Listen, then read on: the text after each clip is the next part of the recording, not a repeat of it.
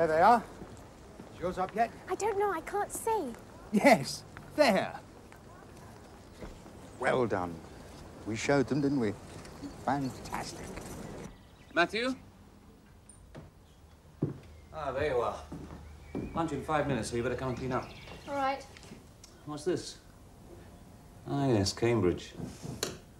Albertine? Yes. I wonder how she's done. She got a starred first.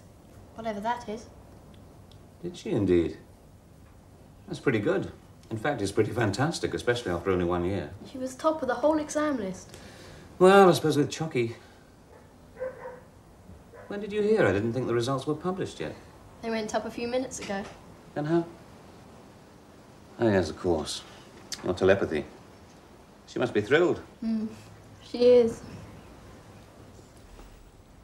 Congratulations on your marvelous achievement, my dear.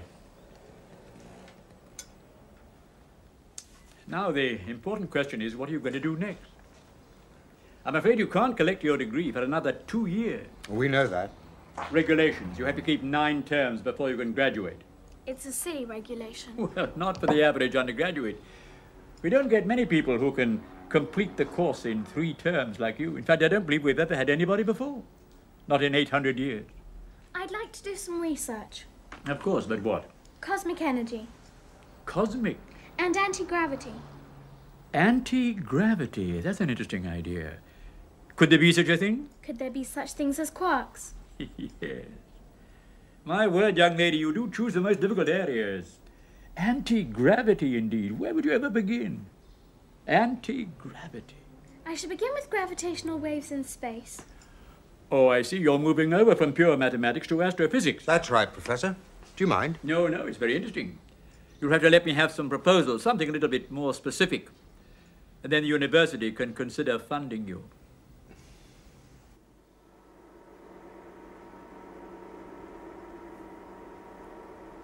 What, Chocky? No, I think they're all part of the same radio telescope. They're looking at the stars, of course. Well, I don't know. It may look primitive to you, but for us, it's very nearly the latest thing. What are you doing here? Just looking. Why, wait a minute. Aren't you? Albertine Mayer. Oh, yes.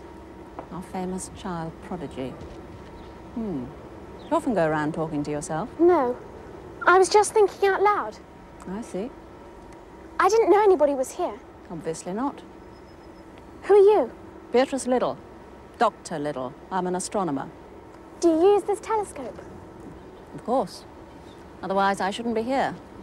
Which brings us back to my question, what are you doing here? I'm hoping to do some research. Research? You? Into what? Cosmic energy and gravitational waves. What makes you so sure either of them exists? Oh, I know. I mean, that's why I want to research them. To find out. Well, you're not planning to use this instrument. No, but I thought if I'm going to be working in astrophysics, I ought to know as much as I can about what other people are doing. I suppose that's fair enough. As long as you don't interrupt or try and interfere with my work. No. Will you tell me about it? All right. Come along. And this is our largest and highest resolution instrument. A 5-kilometer Earth rotation synthesis radio telescope, consisting of 4 fixed and 4 movable dishes on an east-west baseline. Why synthesis? Because it synthesizes the image we would have obtained with a single very large dish. Or rather, the computer does, and all the signals are fed into it over a period of time. So it's all controlled by a computer? Yes, of course. The computer steers the instrument and processes all the signals. Once it's set up and programmed, we can leave it to get on. Sometimes nobody goes near it for days. I don't know. What? Sorry. Just thinking out loud again. Please, may I see the rest of the observatory? Very well. Come along. I'll give you the guided tour.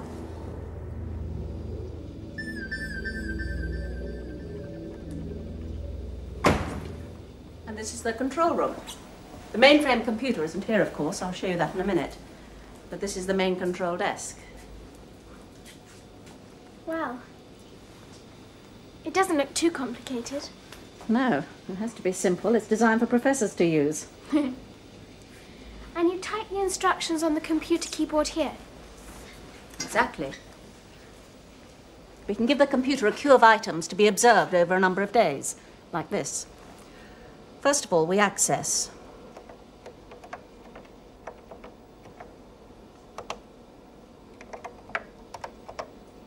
Track, that's what we want it to do.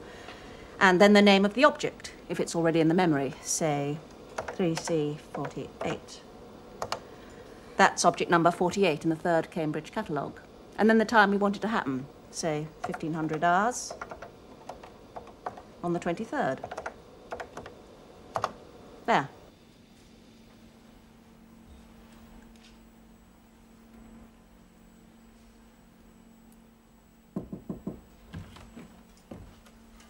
How are you getting on? Fine.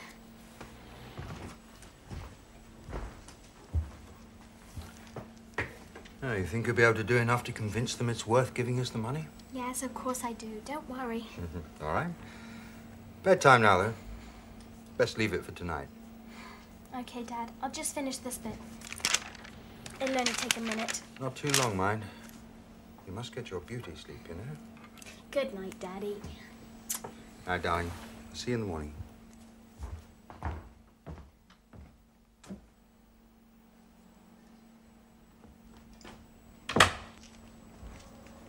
Oh, Chocky. That'll have to do for tonight. You have done well. I am very pleased with you. Thank you. It's very interesting, and I am enjoying it. That is good. But I'm very tired now. I understand. Your mind needs to rest.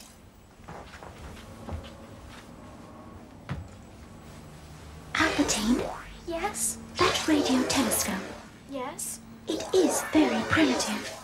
Yes. But even so, it could be good enough What for? to locate the position of my home planet. Do you really think so? That would be terrific. Yes, it would only be necessary to get into the computer which directs the telescope.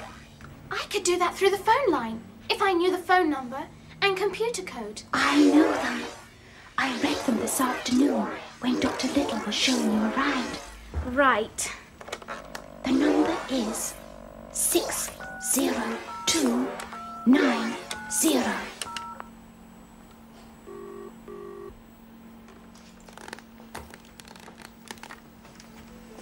The code 9614372.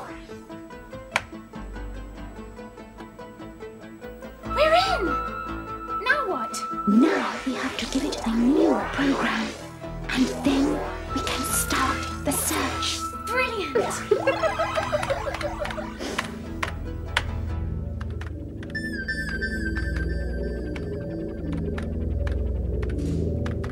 Those are the right coordinates, Albertine. Let it search there.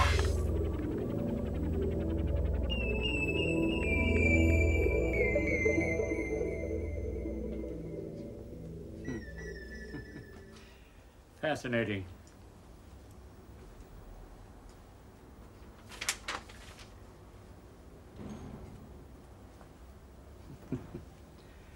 Utterly fascinating. So you think it's an acceptable subject for research, Professor? Speaking for myself, I have no doubts. No doubts at all. Thank you. But you mustn't count your chickens, my dear. Is there something wrong? I'm not the only person you have to convince. There's a committee.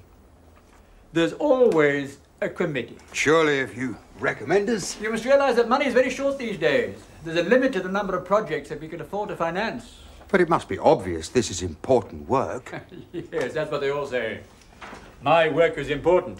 No, the truth of the matter is that most of our funds are already allocated for the coming year. There's only one grant still available. Oh, that's all right. If there's still one grant available. There is. But you're not the only person who wants it. There's at least one other very good candidate. Who's that? Beatrice Liddell. Dr. Little, the astronomer. That's right. Do you know her? Yes, I have met her. Then you'll know how exciting and how important she thinks her work is. But surely, Professor, no matter how interesting her work is, it can't be as important as Albertine's. You think not? But what is it? She's investigating a new binary star. Yes, but what we're talking about is the discovery of an entirely new form of energy. Boundless energy. From an unlimited source. What we're talking about, Mr. Mayor, is the search for boundless energy. It's not quite the same thing as its discovery, is it? Theories are one thing. Proof is quite another. It does exist. I know it does. And I know I can prove it. Very well, then. In that case, young lady, we must do our best to make sure that you get the grant. Right. Where do we start? I suggest that we publish this. You wouldn't object? Of course not. All right, then leave that to me. And then you ought to give a public lecture on it. I'll see what I can arrange.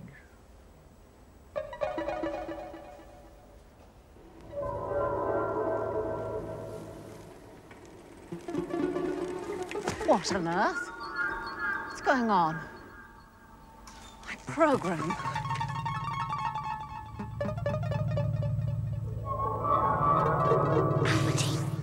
Albertine, What is it? look. I am looking, but I don't know what I'm supposed to be seeing. Signals. They are signals. Yes, I know that, Chocky. Radio signals. Yes, but they are special signals. Why? How? They are messages.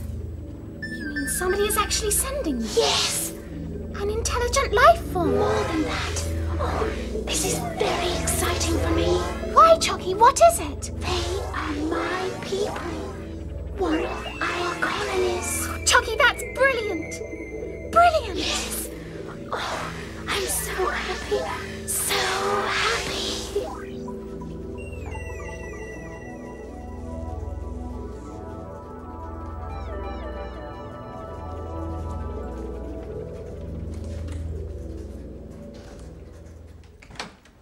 Professor Ferris, Dr. Little, what are you doing here? someone has been interfering with my program.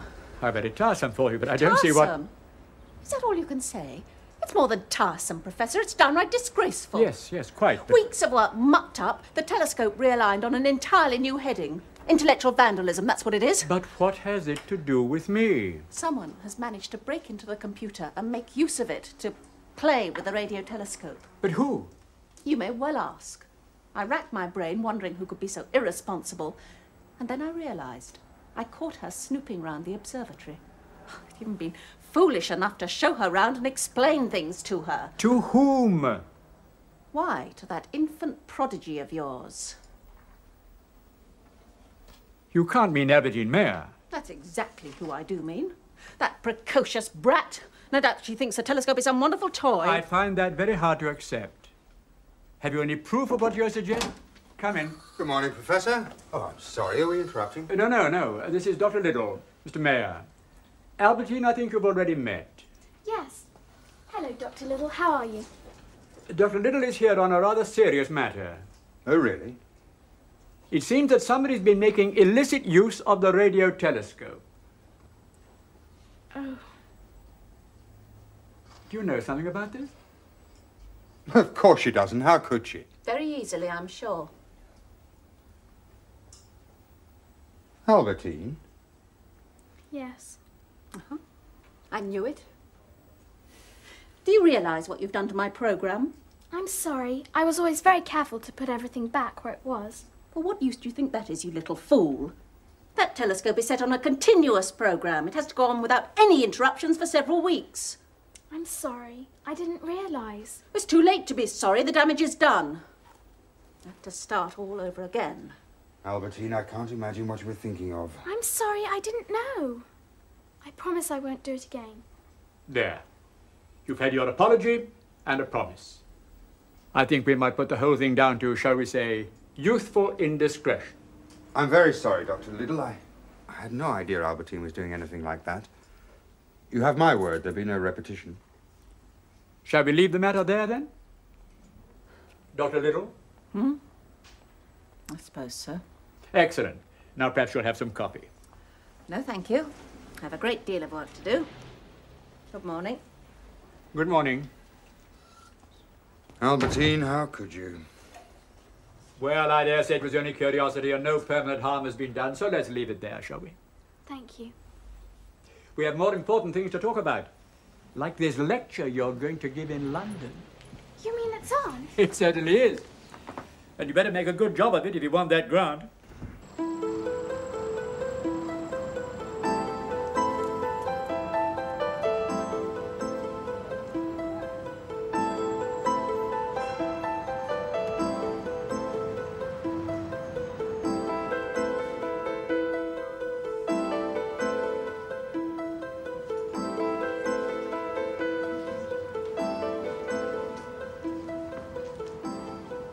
Congratulations. Thank you. I'm most impressed. You must have done a great deal of travelling. No, not exactly. Don't tell me they're painted from photographs. No. Well... They're really just impressions of how Matthew imagines the places. Oh, I understand. From what you've seen on films and television and so on. something like that, yes. In that case, I'm even more impressed. Quite remarkable. Albertine! Matthew, isn't this exciting? Hello, Mr. Mayor. Hello, Matthew. Well, you must be very proud. One-man show at your age. No prouder than you must be. Hello, Albertine. Congratulations on your results. Thank you, Mr. Gore. Of course, having Chocky around certainly helped.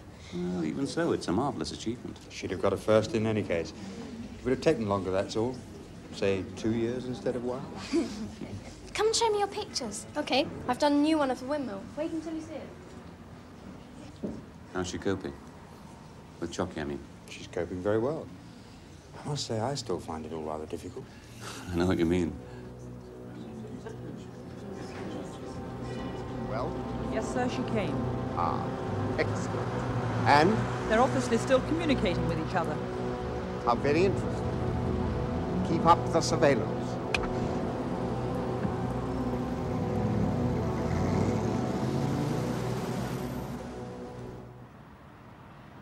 The term cosmic ray is applied to elementary particles, usually protons, electrons, or nuclei of atoms, which travel through space at a velocity close to the speed of light. Some 90% of these particles are protons, the hydrogen of nuclear. When high-speed cosmic ray protons collide with hydrogen atoms in the interstellar medium, nuclear reactions take place between them, and a number of pions are created.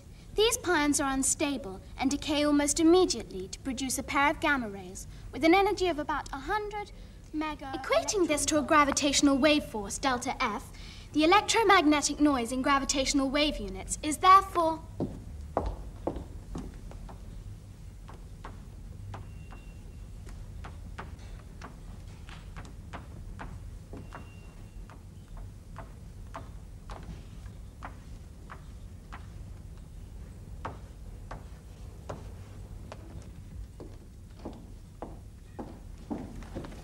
The aim of these experiments will be to identify and eventually collect gravitational waves from black hole events in galactic nuclei and stellar collapses, which are both impulsive sources, and continuous sources such as binary stars, pulsars, in the Crab Nebula.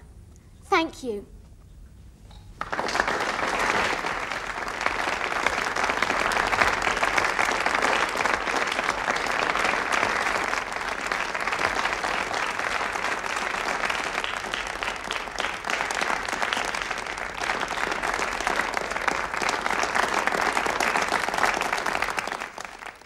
I enjoyed your lecture very much, Albertine, but I must say I found it rather theoretical.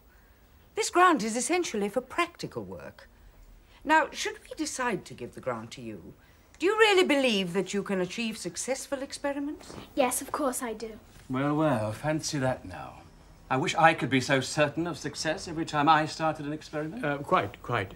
Surely, Albertine, you can only say that you hope your experiments will succeed. No, I know they will. Nonsense, girl. Nobody can possibly say that. I can. Albertine, please. I admire your confidence, but you must beware of being overconfident, you know. Statements like that are irresponsible, and no more than I'd expect from someone who can interfere with somebody else's work. What do you mean? What, you haven't heard about this girl getting into the radio telescope? That incident was not to be talked about. Dr. Liddell agreed. Yes, well, Dr. Liddell was furious, and I can't say I blame her. The whole program was ruined. That's not fair. I said I was sorry, and she promised. Indeed she did, in this very room. But what did the girl do? She managed to make a connection with the computer controlling the radio telescope. Oh, and then fed in her own program. And she was using the telescope like an expensive toy. I was not. That's not true. Oh, dear. That's hardly the sort of behaviour one expects, now is it? Yes, well, it's exactly the sort of behaviour I'd expect from an immature child. I mean, how can we possibly give our one remaining research grant to someone who is so irresponsible? I wasn't playing with it. I was searching for a planet. Well, that's not so difficult. There are billions of them out there. Not like this one. Oh? And what is so special about this one? Is it inhabited or something? If you must know, yes. Albertine, Albertine. And did you manage to find this planet? No, but we did manage to make contact with some of the beings who've colonized other planets. What, little green men with horns and eyes in the middle of their forehead? No, it's not like that. We had messages, signals from them. Oh, you made contact with intelligent life forms. You did. Something the world has been trying to do for centuries. I think I've heard enough. Thank you, Albertine. But you've got to believe me. It's true. I have a friend. From outer space? Yes.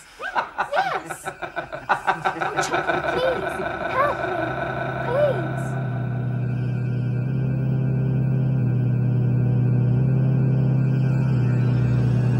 I am Albertine's friend. My name is Chocky.